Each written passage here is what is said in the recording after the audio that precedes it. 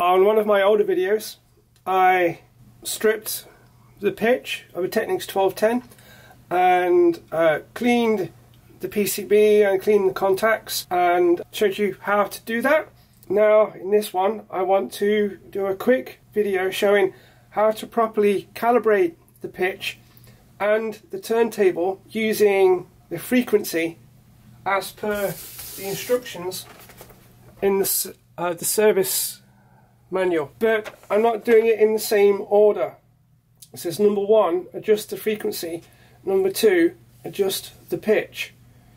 But what I found is doing it in this order causes problems, because if you adjust the frequency on there and that center is wrong, it doesn't always work.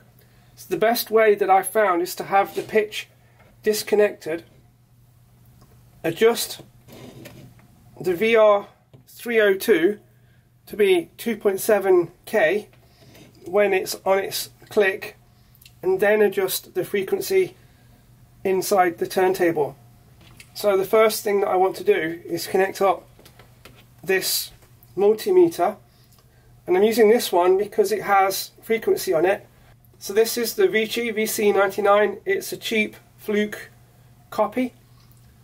It's not the best, but it does have lots of good features, and one of them being the frequency tester. But to start off with, we're going to use the resistance, and I'm going to put my probe onto the brown and the red of the pitch board while the pitch board is disconnected. So there we just have our crocodile clips, and then I can put these onto my probes, and then we can mess about with things without having to worry about holding on to things.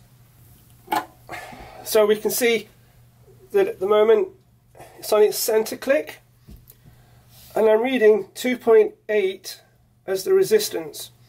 So according to step 2 of the service manual, VR302 should be 2.7K plus or minus 0.1K. So if we adjust VR302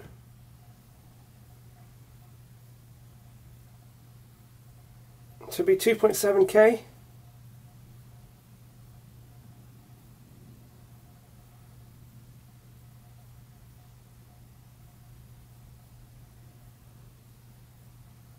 as close as we can get it.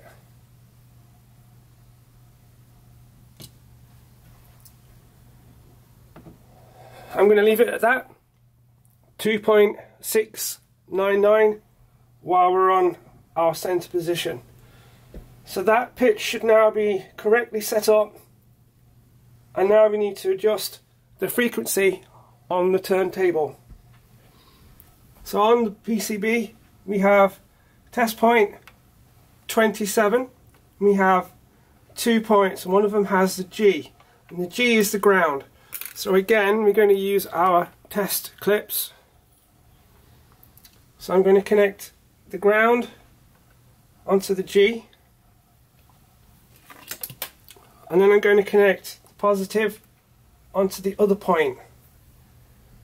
And then we want to set our meter to frequency. And we also need to have the pitch board plugged back in its center click position. And then when we switch the deck on, this should be giving us a reading, and then we can adjust VR301 until that says 262.08, or again as close as we can get it.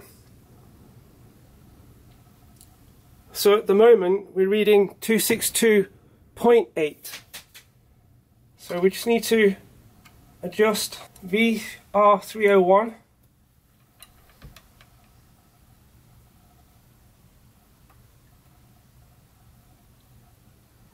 down in this case.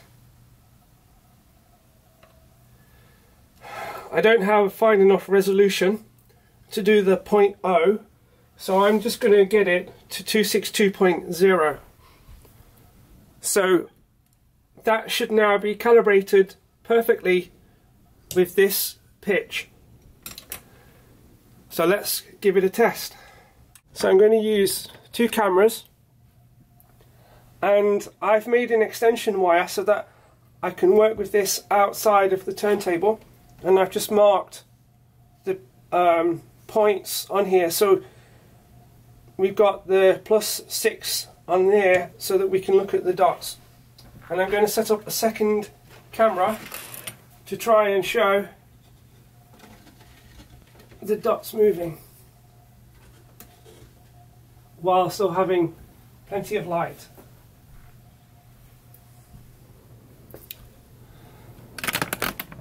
So I've covered the strobe light, and we can see the pitch, and that the pitch is currently on pitch lock.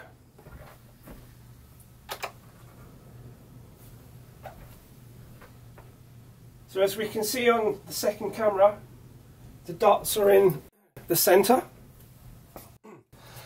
And then if we move the pitch to +6, we should see the dots gradually change until the lower dots are stationary.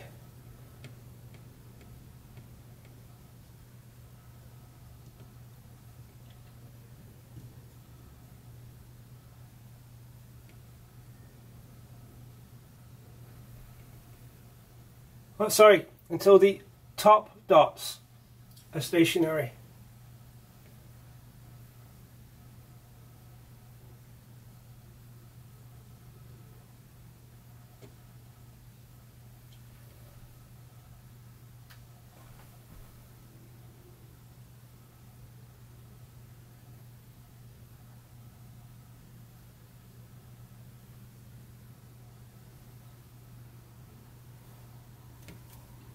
And let's gradually go back to the center.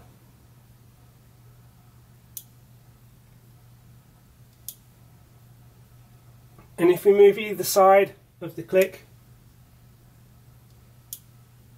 we have a nice gradual movement. It doesn't jump around.